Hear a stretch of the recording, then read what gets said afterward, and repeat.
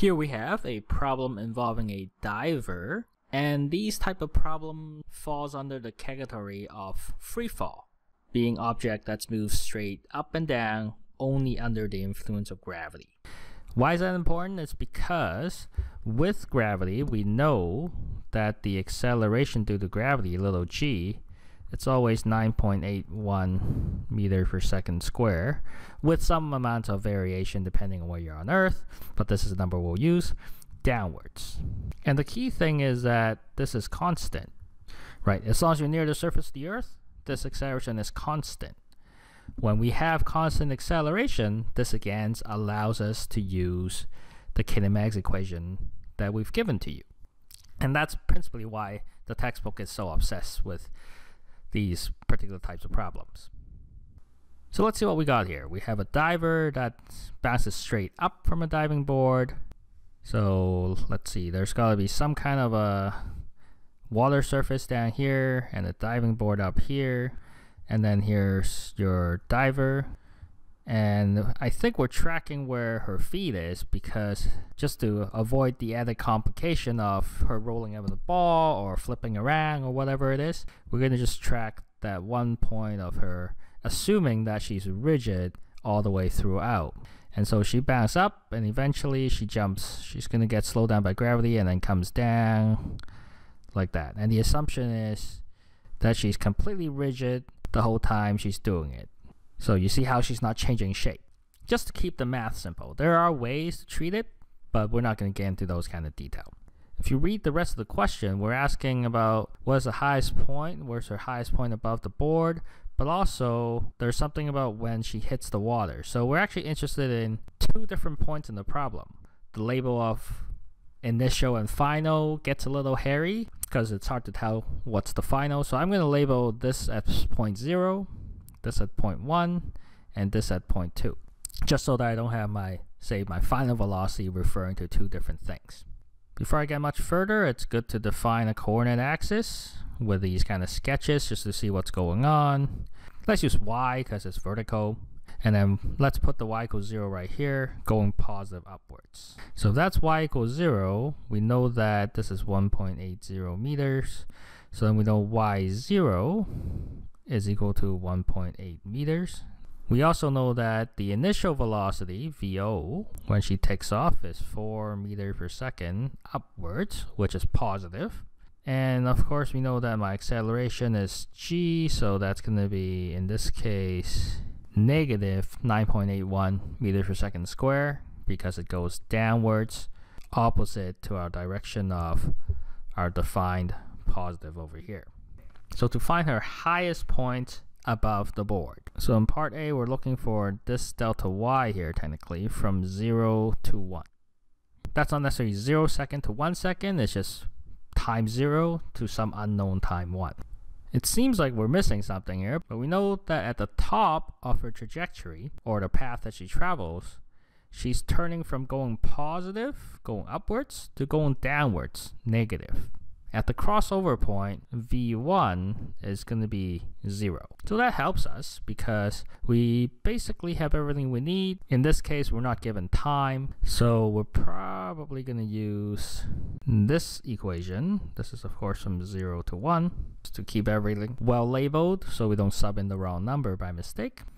And so if we want delta y 0 to 1, and there you go. Now we just sub it in and we find the number. V1 was 0 minus 4 meters per second all squared divided by 2.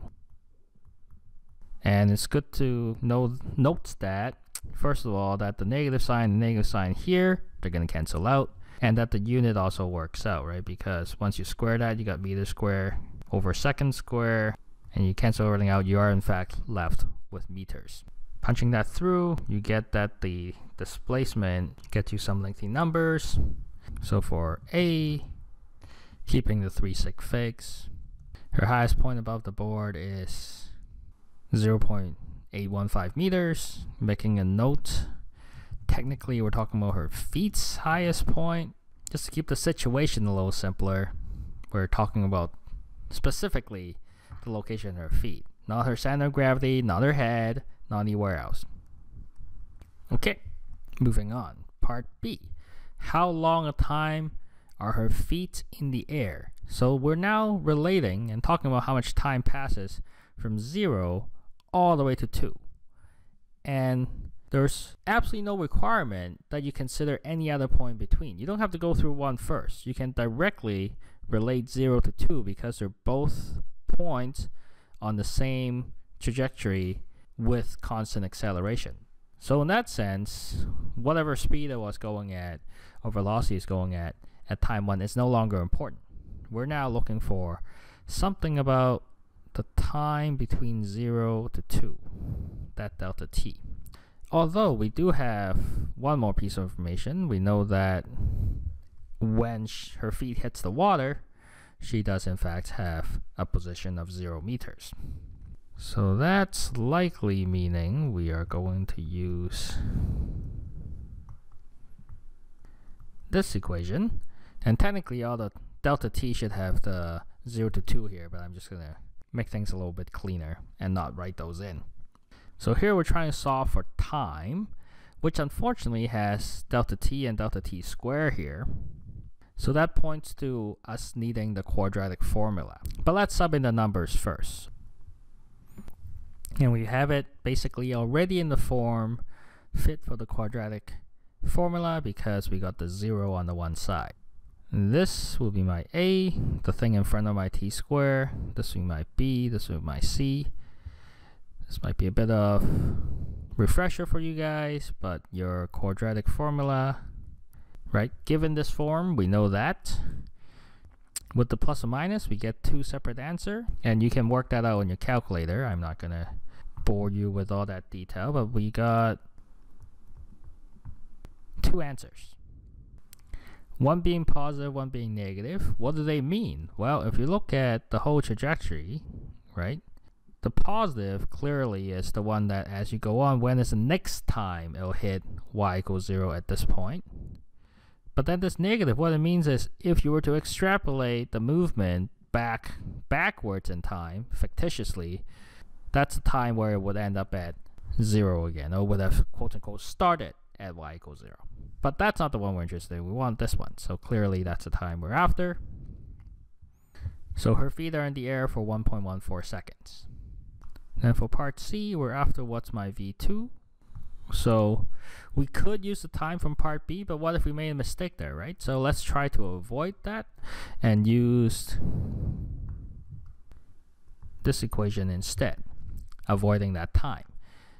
And of course, we can directly relate all the way from point 0 to point 2, not needing to go through point 1. So this delta y here is actually y2 minus y0. So if we were to solve for all that, just make it a big long chain. Again, signs is gonna matter, and hopefully everything's gonna work out for us. So double checking the units, we have meters times meters divided by second square, meters per second both square. So they do in fact give you meter square second square. Then we take the square root, knowing of course when we introduce a square root, we have to put in the plus or minus. And in our case, we're gonna actually take negative case because when she's entering the water, she's going down.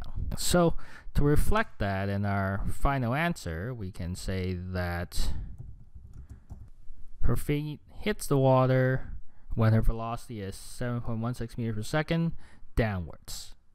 It's better to state the downwards explicitly rather than the negative because we have actually defined the upwards to be positive. It's not inherent in the question itself.